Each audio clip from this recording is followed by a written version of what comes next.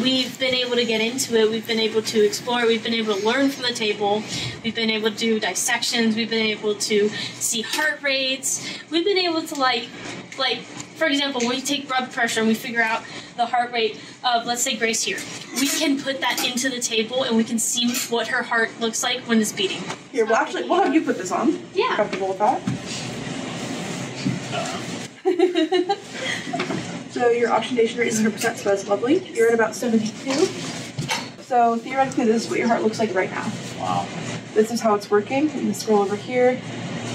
Oh my goodness. This table has really opened up a lot for us and has extended our learning, because even with diagrams like this that you can open and you can like see the inside, right? It's not, nothing compared to what that does. Right.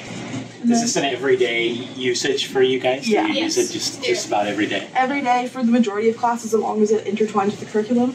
We can do dissections. You can bring up full bodies.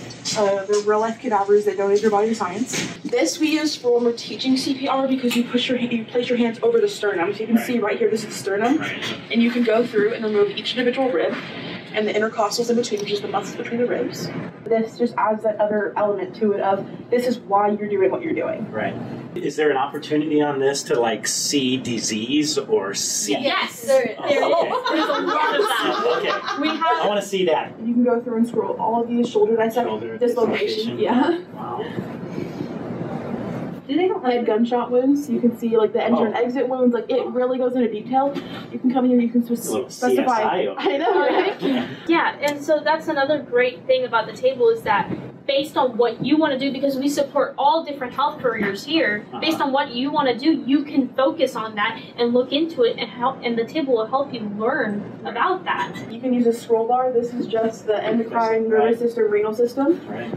And you can easily scroll and build it back. There's your skeletal. Oh, that's cool. Yeah. Until you go all the way back.